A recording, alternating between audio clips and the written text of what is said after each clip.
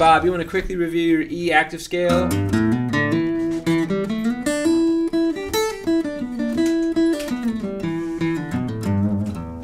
And then you want to review these blue scales in E, A, and D. And then the intro rhythm is kind of odd. It's like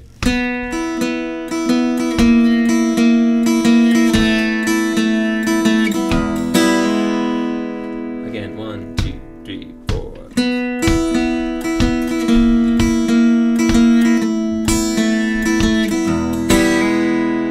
Okay, since we're on that topic, the outro goes ending on an E6. A seventh would be here on the D natural. So bass on 1, and it kind of strums it. So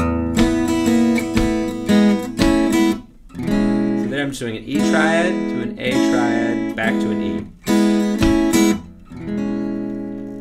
And the main thing is the shuffle. So place your pinky on the B, and just get this going. Get the root on the low E, and then your upstroke on the chord.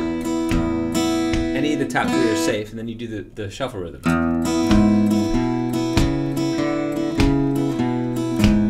This can be applied to hundreds of songs. A.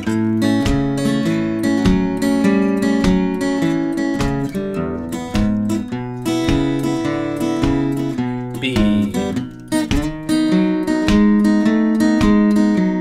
So when you do that, break the first chord up, then a lightning fast slide, and then it's just like the A.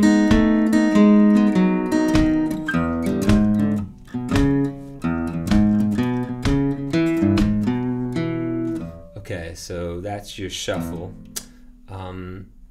You can experiment. If the pinky's bothering you, you could try your ring finger, or you could just use the open 2 high E strings. Just try not to bump into the G string.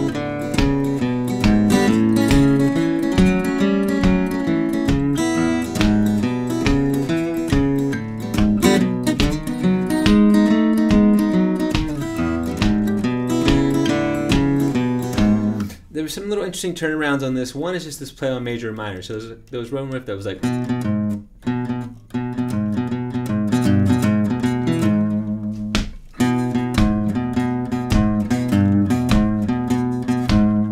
there was one at the end of the solo that went like and then 2 upstrokes on the E.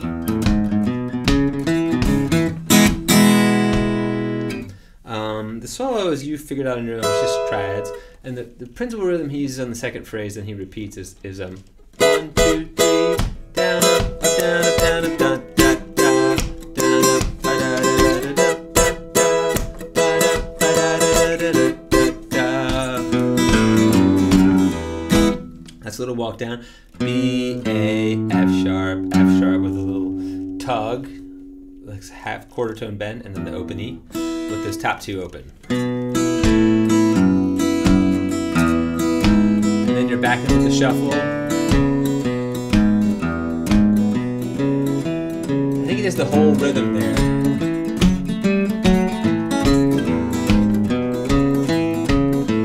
Kind of goofing this up sometimes. And that's when he went to end that. That's most of the takeaways from the song, I believe. Take all your E blue stuff I've ever taught you and just try improvising to it. And you can exercise all those scales and the tricks you've learned. All right, bud, have fun.